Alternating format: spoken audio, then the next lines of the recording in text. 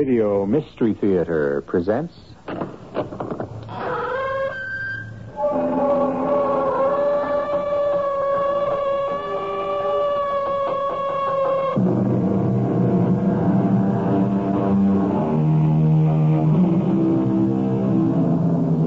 Come in. Welcome. I'm E.G. Marshall, foreman of this crew of mysterious miscreants who mingle here at this hour.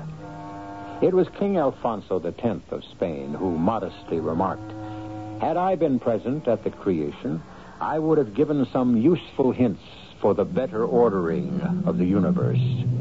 I'm sure that many of us feel, with all due respect and in all modesty, that we, too, might have made some helpful suggestions of our own. But since none of us was consulted in the arrangement of the world, we must accept it as it is. Or must we? Shall I help you upstairs with your luggage? No, you do have luggage. Oh, my luggage? It's outside. Somewhere. In the street? Somewhere in the United States. I lost it. Well, the fact is, the bus lost it. Well, how could a bus lose luggage? I don't know. It was placed on the bus when I got on. It was missing when I got off. Well, perhaps it was removed by mistake at another stop. The bus made no other stops. Another passenger might have taken it by mistake. I was the only passenger. No. The bus lost my luggage. We simply have to accept that.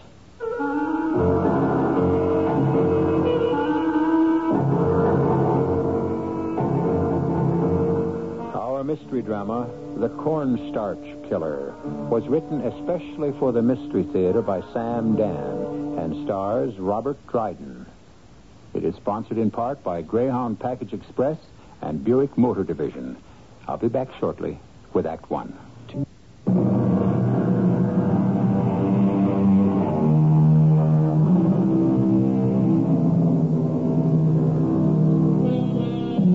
The boarding house has become a most familiar literary locale, and it is almost always, presided over by a landlady.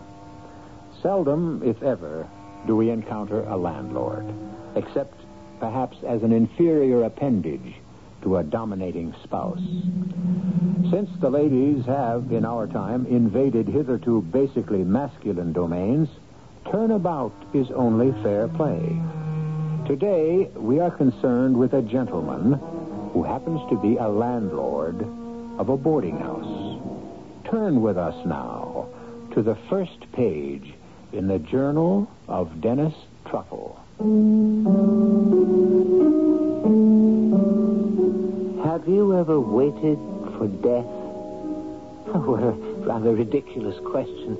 We all wait for death, don't we? But in the prime of life, I suppose we wait for death as an eventuality, not as an impending occurrence. But here I am, starting my story at the end instead of at the beginning. The beginning. It was a rather damp, foggy November night. A moment, if you please.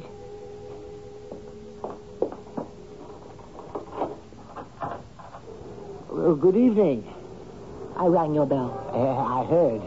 It's the most unusual bell for this day and age. This is a most unusual day and age. I agree. To begin afresh, I rang your bell because a sign, a rather neatly lettered sign, said rooms. Do you like the sign, then? I wonder if I might speak with the landlady. Oh, I'm sorry, we don't have one. Will the landlord do? I'm flexible. Oh, won't you come in? Mr. Dennis Truffle, at your command. I am Miss Menhaden. Maud Menhaden. Menhaden? It's the Indian name for a fish. Oh. Narragansett Indian. The name was given to a convict ancestor of mine. A convict ancestor? Yes, a murderer. You see, many of our early settlers here were transported felons. Evidently, my ancestor must have looked like a fish. Hence the name. Now, is that settled? Well, I was not aware that it was ever an issue. Concerning the room. I have an excellent room at the head of the stairs. I'll take it. Well, surely you wish to see it No. first. Oh, the rent is $35 a week. How much? 25. No, 35 sounds right. Oh, well, then shall I help you up with your luggage? What's that?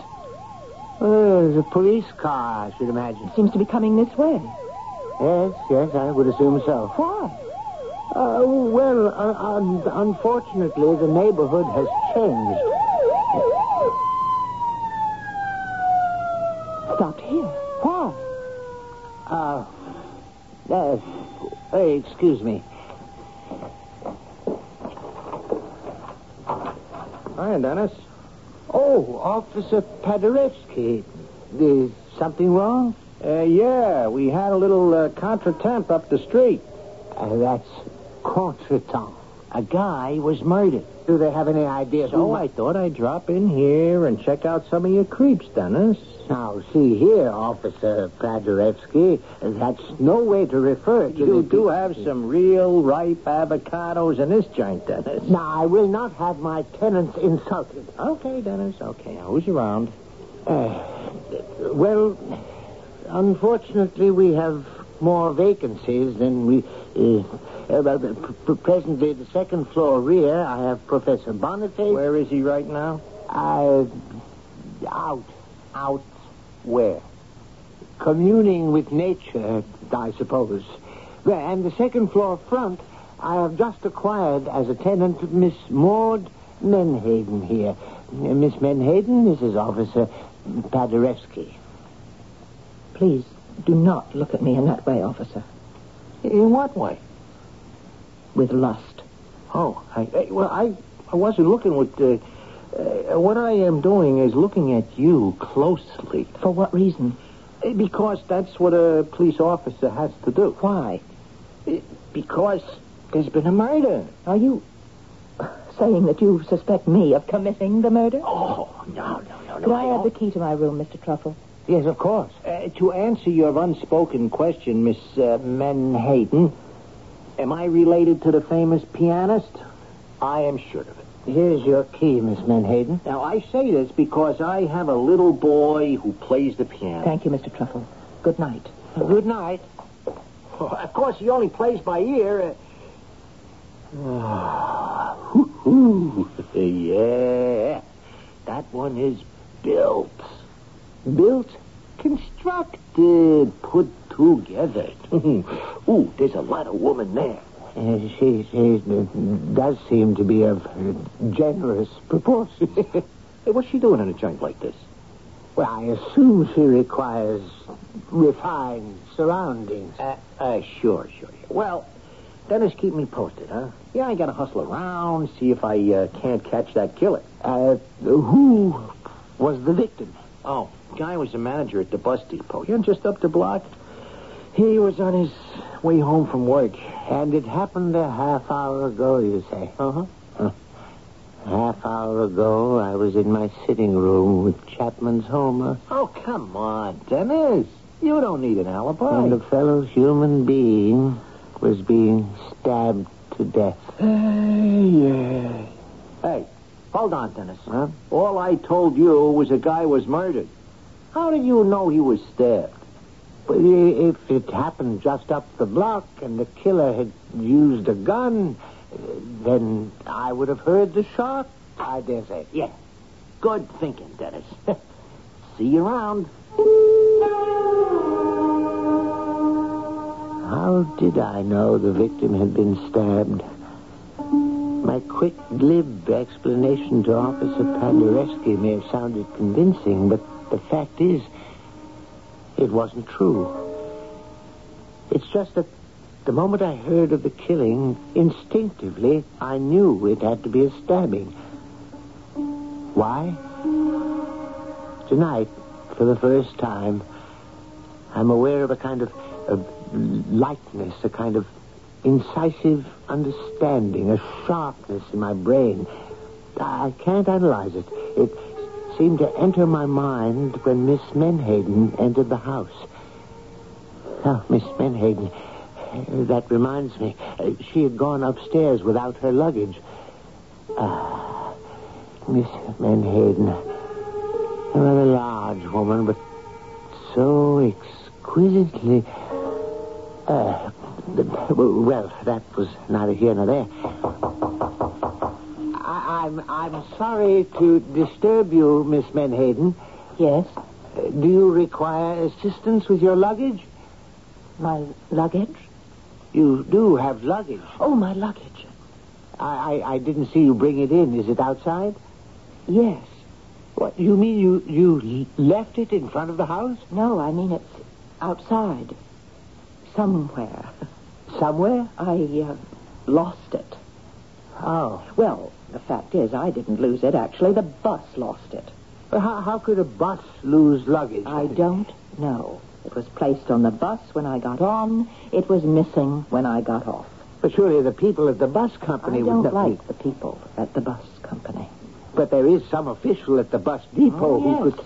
There was. Well, what did he do? He looked at me in a manner that I cannot tolerate. Well, what sort of manner is that? A lewd manner. Oh, well, surely... And I shall not return there. But don't you want to find your luggage? That which is lost shall not be found again, and that which is missing shall be gone forever. Yes, but Is there anything else? No. Except that this man who was murdered a half hour ago happened to be employed at the bus depot. Indeed. He was the manager. Oh.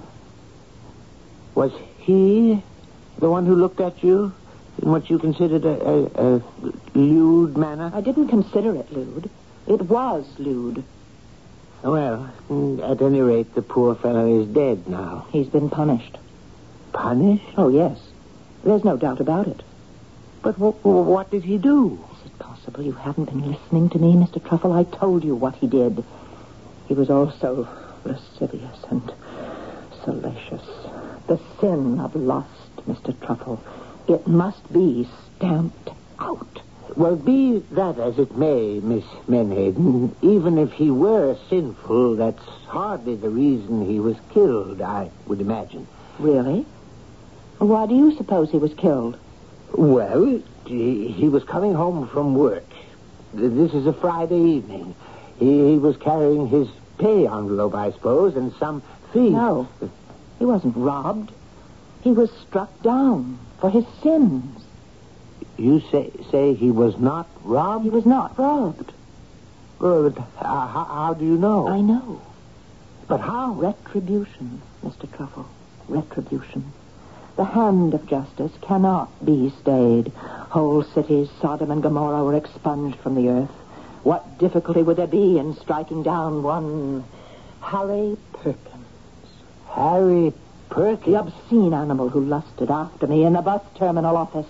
Yeah, but the bus terminal, it's right in the middle of the floor in plain view. What could he have possibly been able to... I could read his thoughts.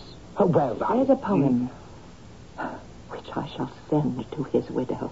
Perhaps she will see fit to make it his epitaph. Harry Perkins, vulgar of manner, overfed, overdressed and underbred, heartless, godless, hell's delight, rude by day and lewd by night. Well, I would hardly think she would. And now there is one less of them. Them?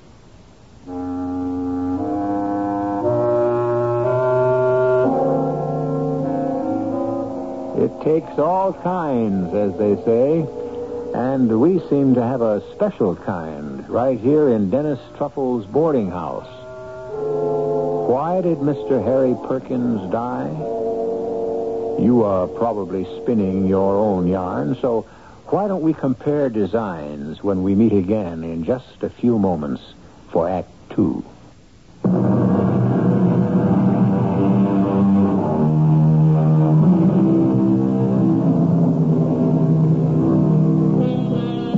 The French, as you know, during the 1930s, constructed a system of fortifications called the Maginot Line. This was considered an impregnable defense against invasion. We mention this because into the boarding house of Mr. Dennis Truffle has come a Miss Maud Menhaden, a lady whose defense of her virtue is also seemingly formidable. We read further from the journal of Dennis Truffle. Before I continue, I must digress briefly for a point of personal information. Since I have never actively courted a member of the fair sex, certain coarse and unkind people have seen fit to question, as it were, my inclinations. I shall not dignify this slander by rebuttal.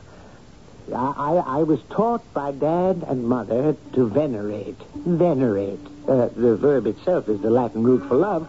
To venerate the feminine sex. And to look at woman as a temple of virtue who contains within herself... well, no matter.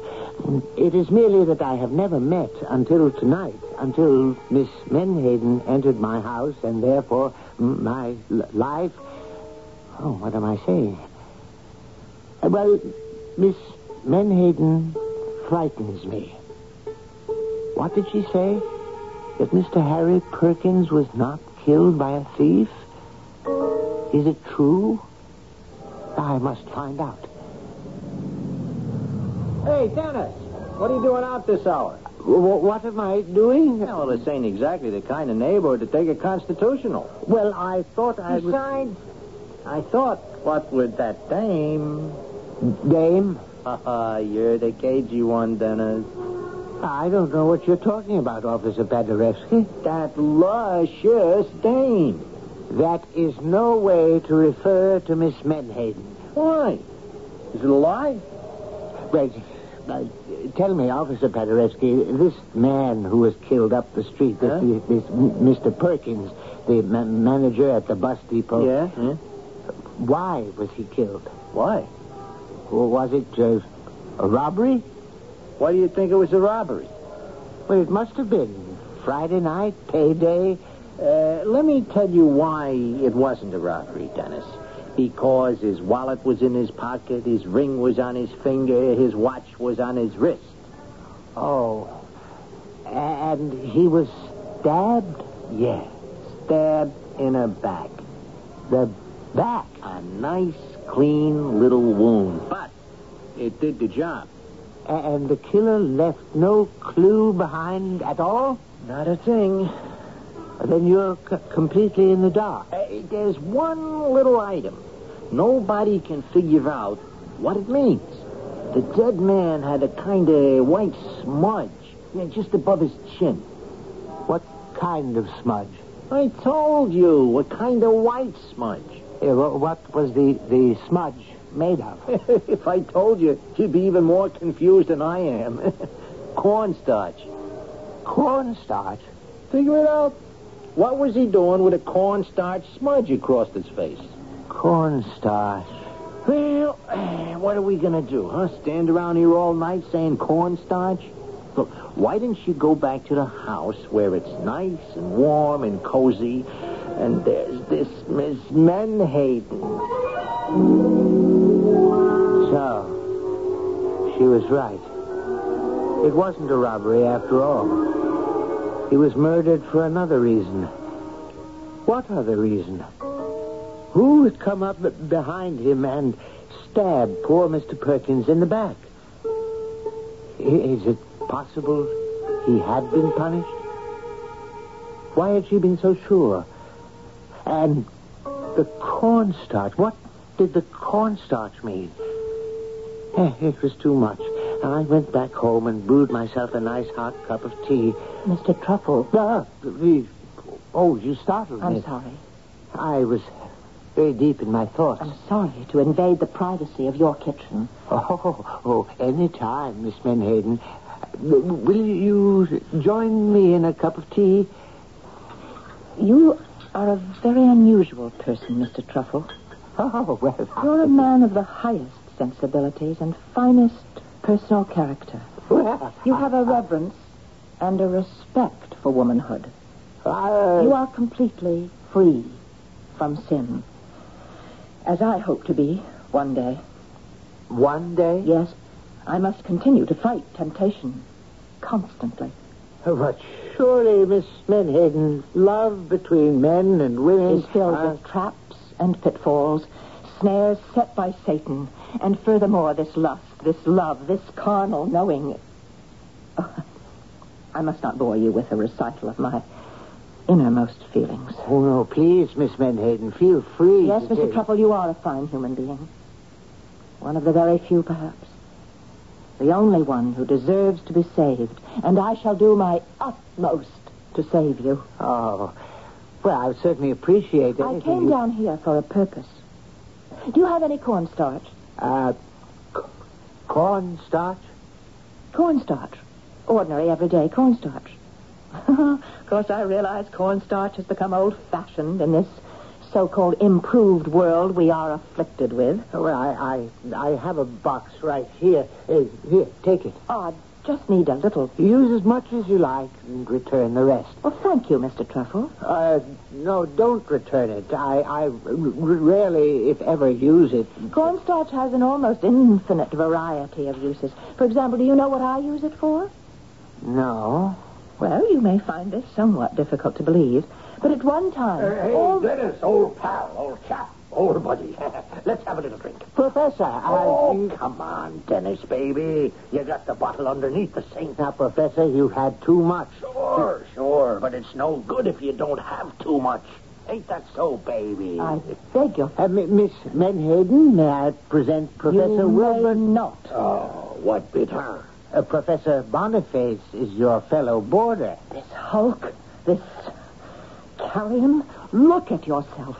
A corrupted container of lust and sin. Is that bad? You will be struck down in the midst of your obscene revelings. Professor, you look tired. It's time you got to bed. That's right, Dennis, old boy. Time for bed. What do you say, sweetie? You have chosen licentiousness. You have chosen to revel in the depravity of the flesh. What is she carrying on about? Now, Professor, you are being rather forward. Ah, so what? A little lovin' never killed anybody. Take heed. A little loving may very well kill you. Good night, Mr. Truffle. Good night, Miss Menhaden. Good night, honey. Now, really, Professor, she was highly insulted. Ah, what do you know about it, Dennis? I know that Miss Menhaden is a highly moral... Miss Menhaden is a woman. And you never insult any woman by praising her. Must you be so indelicate? Oh, what can I do, Dennis? It's the law of human nature. From this point on, I must be extremely careful with my facts, lest I inadvertently do someone an injustice. I permitted Professor Boniface to wheedle several drinks of a rather strong spirituous liquor which I keep about the premises, purely for medicinal purposes. The result was he passed out. I then assisted him up to his room, where I deposited him safely onto his bed. On the way back downstairs, I passed by Miss Menhaden's door. I paused for a moment. I was about to knock, to inquire if she was all right, when it seemed to me I heard a rather strange noise. What could it be? And then I remembered where I had heard such a sound before. It was a knife being sharpened on a whetstone, a smooth, marble-like stone. I remember it was the sound made by Dad as he sharpened his razor. The sound one makes when one carefully and patiently puts a fine cutting edge on a delicate steel blade. But, of course, it may have been nothing of the sort. Which brings me to the next evening. Well, Professor, how are you this evening? Whatever happened to Helen of Troy? According to Homer, she went home to Sparta with her husband, King Menelaus, where they... Oh, that ain't the one I'm talking about. I mean the lady upstairs. Well, why do you call her... Because she's the best-looking dame I ever seen. That's the angle that I'm going to use on her. What angle? You know, feed her all them classics. Chicks really go for the cultured guys. I don't think Miss Menhaden goes, as you say, for anybody. Oh, I've seen her in action, Dennis. Oh, that one is mine. All mine. Pat, well, how can you say that? Because it's a fact. No woman can resist Wilberforce, the Boniface. I am now in stage 2 as far as she's concerned. What is stage 2? I play hard to get. You must understand, he believed every word he said. Poor professor. He'd been in the boxing ring, you know. He was the junior light heavyweight champion of Stormfield, New Hampshire, and it was said the experience left him intoxicated. No, punch drunk. Well, at any rate, he went out. About a half hour later... Oh, good evening, Mr. Truffle. Oh, well, good evening, Miss Menhaden. May I offer you some supper? No, thank you, Mr. Truffle. The hosts of the Lord must fast before they go into battle. Battle? Battle. Well, that sounds grim. On the contrary, it's glorious. You say you're going into battle. But where does this combat, where is it scheduled to take place? Wherever I find it.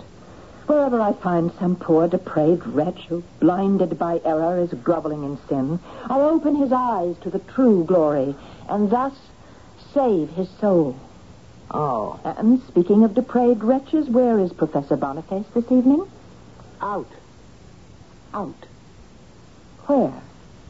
Well, I'm sure it would distress you to know that he will be going from one low place of entertainment and refreshment to another. Yes, it is distressing.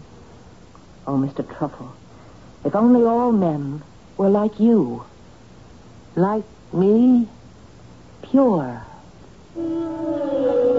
Well, she went out. That was about 8 p.m. She returned, I would say, at about 11. There was absolutely nothing unusual about her appearance or manner. I remember I said, "Good evening, Miss Menhaden." Good evening, Mr. Truffle. I wonder, did you save any souls this evening? I may have. And with that rather cryptic remark, she went upstairs to her room, and I heard her lock the door behind her. I then put on a record of a 16th century Danish composer and was almost lulled to sleep by the dissonances when there was a loud clanging of my doorbell. All right. I'm coming. Dennis. Officer Paderewski. Oh, Dennis. Dennis, I got some bad news for you. So get a hold of yourself. Now, I know how fond you was of him, and... It's Professor Boniface, isn't it? Yeah. Old Boniface. And he's been murdered. Yes, Dennis. How did you know?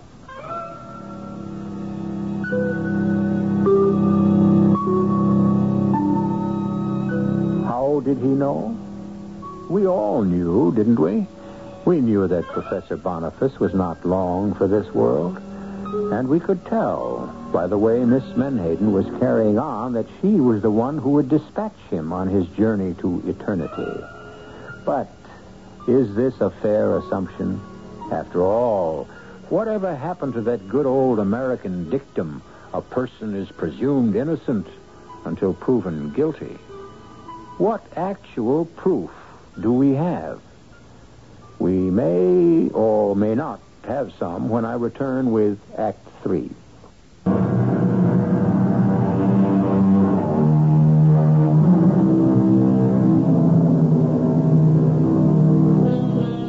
A favorite form of thriller is Jack the Ripper murders, the psychotic killer who slaughters women at random because they do not measure up to his standards of purity and virtue.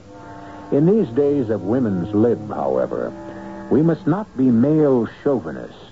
and make all our killers masculine. Is it possible that we are dealing here with a Jacqueline the Ripper?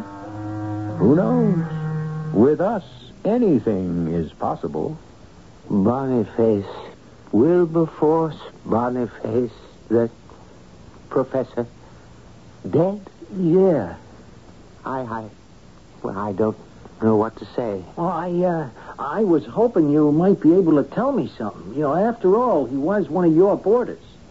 Well, he would sleep all day and go out drinking all night. Well, think hard, Dennis. Did he know Harry Perkins? Harry Perkins, the manager at the bus depot who was murdered the other night? Well, I couldn't be sure, but why? Well, we got an idea that the same person murdered them both. The same person? Why? Cornstarch. The professor also had this smudge of cornstarch across his face. And a knife wound in the back. Cornstarch? Yeah, that's what I said. And that's what we're calling the murderer now. The Cornstarch Killer. But why would the killer leave cornstarch on the victim's face? Well, we got nuts in this world like you never dreamed existed. Do you know anyone who would want to kill the professor? Kill him? No. Anybody in the house who might have been mad at him. In the house?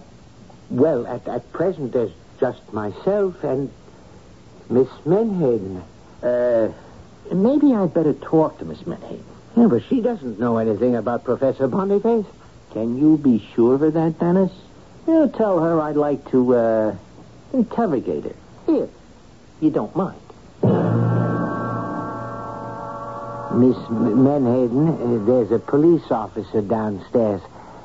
The relative of the famous musician? He wishes to talk with you in an official capacity. It seems that there has been another murder. Another one? This one even closer to home, I fear. I actually at home. Poor Professor Boniface. The lecturer? Whatever. The unfortunate fellow is dead. Officer Paderewski will want to know if you know anything about it. Yes. I know about it. You do? Professor Wilberforce Boniface was an abomination. As such, he was removed from this earth. Removed? Justice was done. Morality was served. Yes, but who did the doing and the serving? I know that he was struck down because his time had come. Well, yes, I can understand that point of view, but the police might press you for specifics. Why? Well, if you say you know who killed poor Professor Boniface, he will automatically ask, who? Who? I should think anyone knows who. The avenging angel. The avenging angel. Yes, and now there's one less of them. Them? And she wouldn't say another word. I ushered her downstairs to Officer Paderewski. I am ashamed to say that he was merely using the murder as a pretext for having a conversation with her.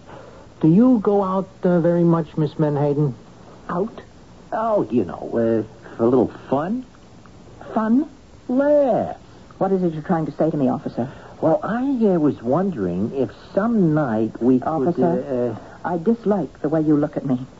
And I detest the way you talk to me. I know a place. Oh, I dare say. Oh, I could show you a great time. Have you any questions to ask me in your line of duty as a police officer?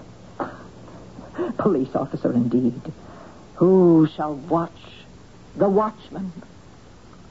Good night. Now, there is a dish. I'm afraid you angered her. Officer Paderewski, there's something you must know. Oh, what is it, Dennis? Well? Well, what? What could I tell him? Could I tell him that Mort Menhaden had spoken in a threatening manner about both Harry Perkins and Professor Boniface?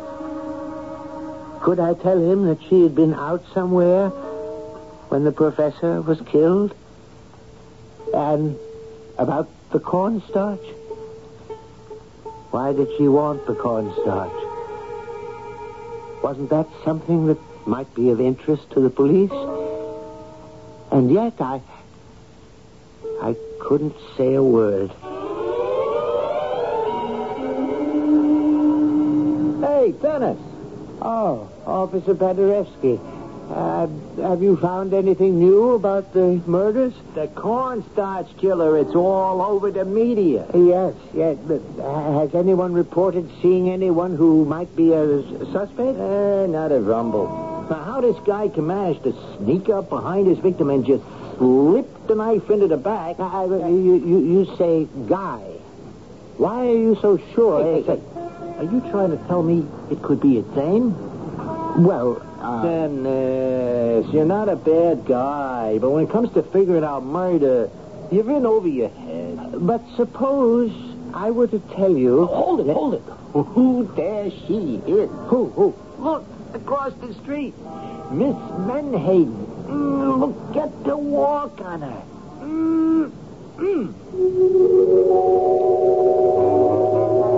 And at that moment, I saw her.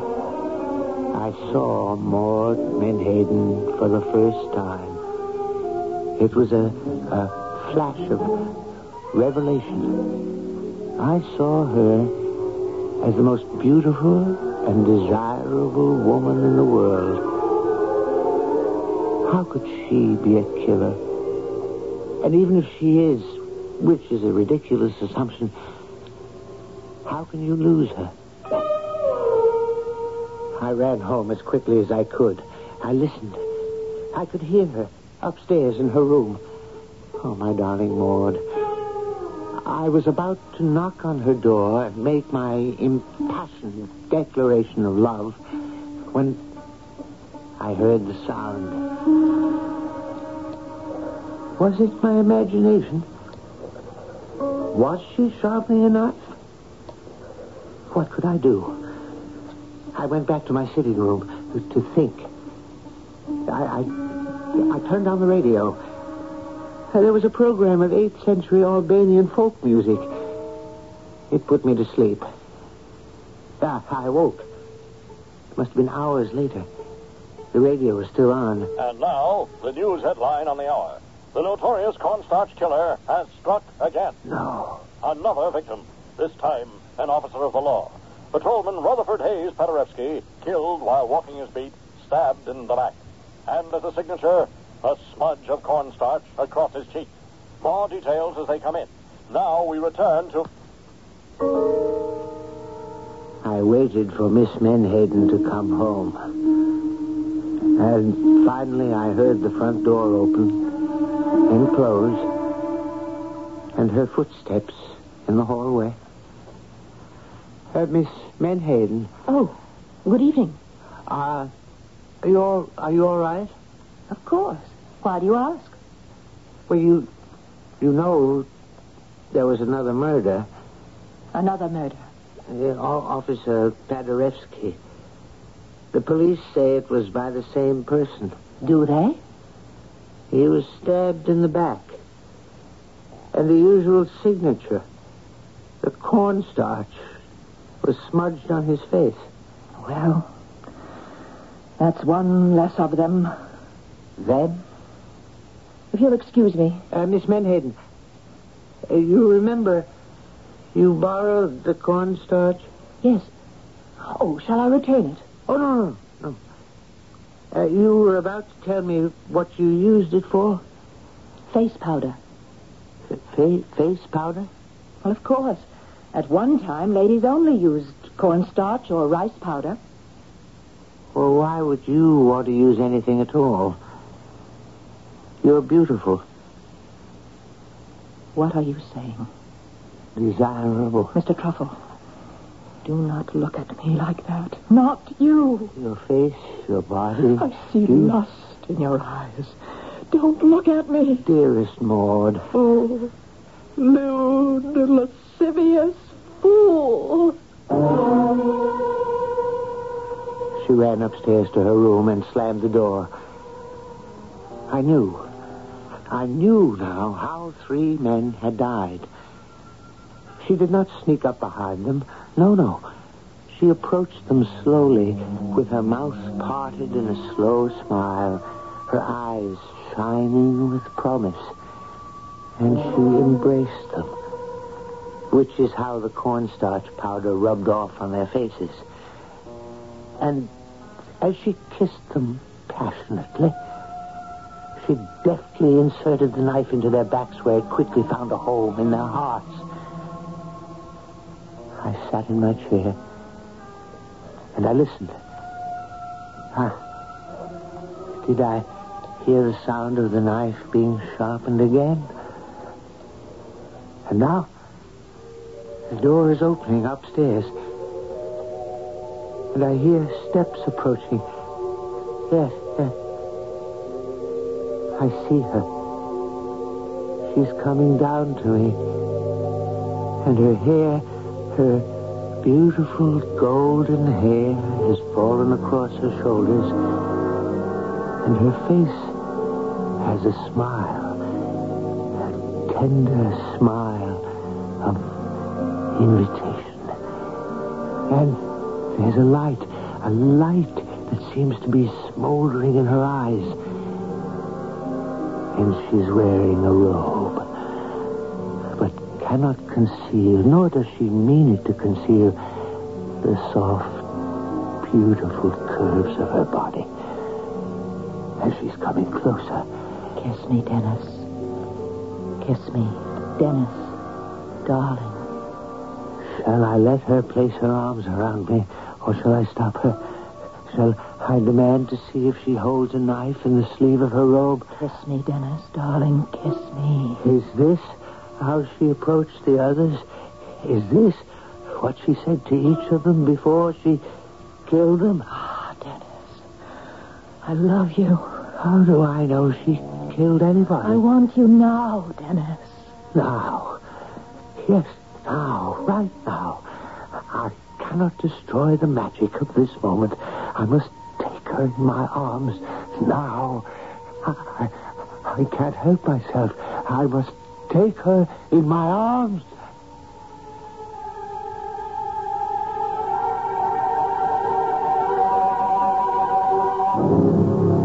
Did he win or lose? What do you think? I regret to say that the cornstarch killer had struck again. Yes, in these emancipated days, we are all equal all the way. Equal pay for equal work is what the ladies quite justly demand, and so it happened with Maud Menhaden. Captured finally by a policewoman, I might add, and she received equal pay for her work. She was sentenced to a fatal visit to the scaffold. I shall return shortly.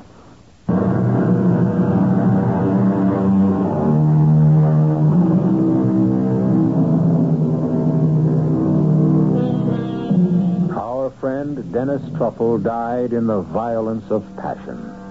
And yet, he probably died happy in the arms of the woman he loved.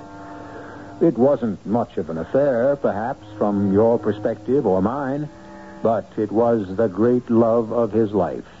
And if it was of only momentary duration, well, who is to say longevity is always for the best in these matters?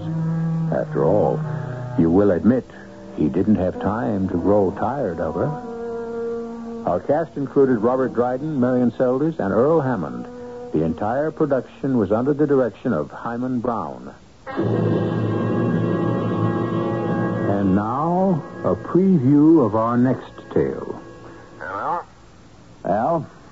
Oh, I just thought you'd like to know the grand jury handed down indictments against your clients, Dr. Grant and Ms. Stafford. I'm just having warrants issued against them both for first-degree murder and conspiracy to commit murder. Now, you know that's going to be a waste of time, Al. You don't say. I just did. Ballistics showed that Mrs. Grant was killed with a bullet from a gun other than the one on the scene of the crime. That gun has disappeared, Al. Without it, you have no case. You wouldn't want to bet on that, would you? I'm not a betting man. It's just as well. I've got a nice little surprise to spring on you just for once. See you in court. Al? What's he got, J.C.? Search me. I'm more worried about what I may have got. What? Like they say, a bull by the tail. Radio Mystery Theater was sponsored in part by Allied Van Lines and your nearby Goodyear Auto Service Center. This is E.G. Marshall inviting you to return to our Mystery Theater for another adventure in the macabre. Until next time, pleasant dreams.